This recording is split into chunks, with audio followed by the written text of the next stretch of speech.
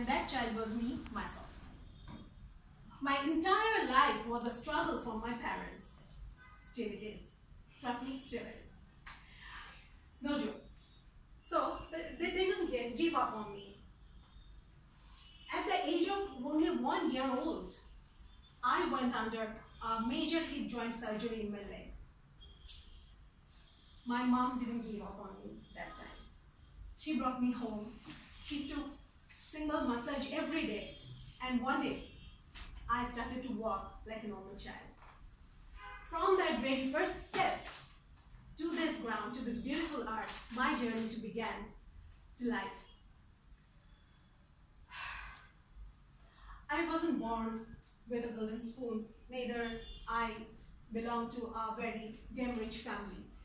But you know, as I grew up older, human minds have always wild imaginations, and I was no exception of that. From my very childhood, I was started thinking like I will be very rich one day, I will have millions of dollars in my hand, I will travel the whole world and whatnot. But there was one teeny tiny problem actually. I wanted to get everything done served in a silver platter. But life wasn't supposed to be like that. It was way more than struggle, way more than pain. I started my first lesson, I started to learn my first lesson from my mama in my very first childhood in terms of not getting things so easily. Now, let me see the hands. You already have weird mamas at home. No one? Okay, 3 or 4. Trust me, my mama is the weirdest one. Let me give some examples. Mama, can I have a pet? How many times I have told you a dog cannot tame another? Mama, can I go for an excursion with my friends? You can go wherever you want, but only after your marriage with your husband.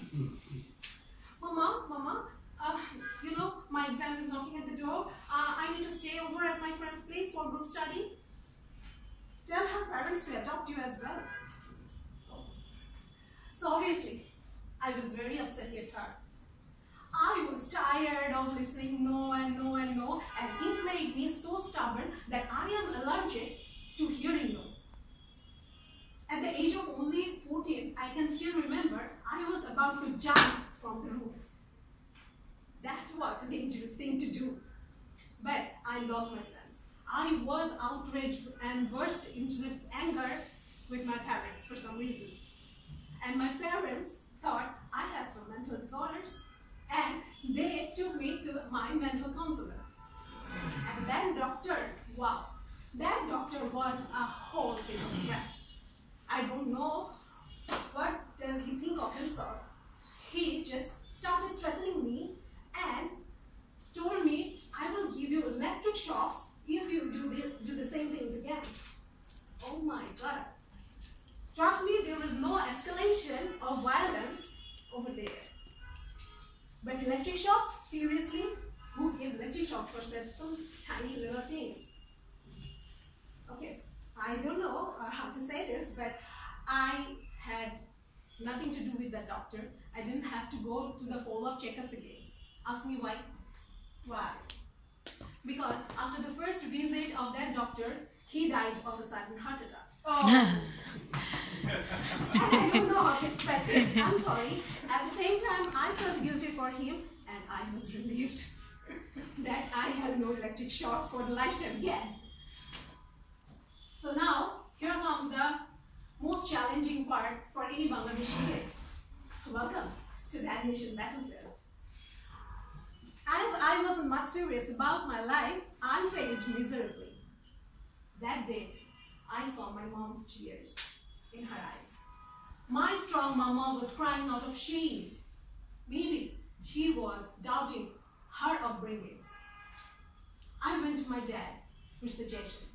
Now, my dad was a very cool one. He shook my neck and cheered me up saying, you know what, child? You are a very bad combination of your mama. You are at the same time super hyper and super emotional, and you give give up so easily. What is that? Never stop learning. Explore. Keep exploring. You can explore whatever you want to. Just find that something in you. And remember, while you are doing this, people might bully you, might taunt you saying, "What do you think you are?"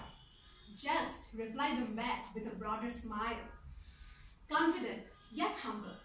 Someone better than yesterday, but someone you haven't met yet. Over to you.